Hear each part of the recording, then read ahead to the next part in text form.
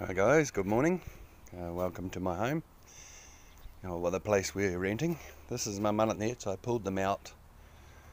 Sorry about the shaky camera. I pulled them out to go back onto flounder. The money's pretty good at the moment. I just want to show you how we set it up. This is the anchors that we use, not galvanized. Well, one or two might have been, but you can see I've already been out. We have a setup with a very fine mesh. It's a 120 mesh, but you can see it's very fine, very fine indeed.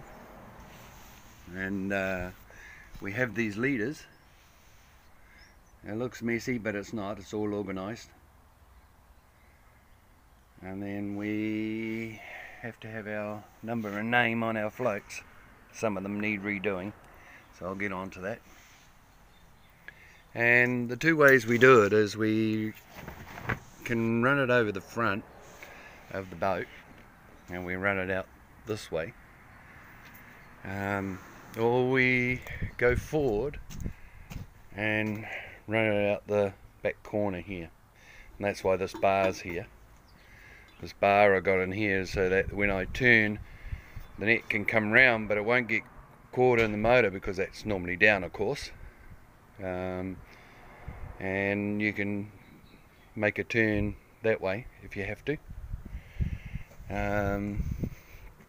Yeah, so that's basically how we set it up. I put a board in the other day just to stop all the rope slipping back. It can be removed. An aluminium one would probably be better, but it's a temporary. Going to head out today, so we're all hooked up, ready to go, and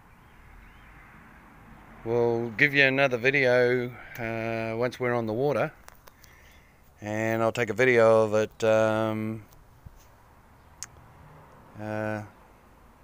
going out of the boat, and you can see what we actually do. Okay folks,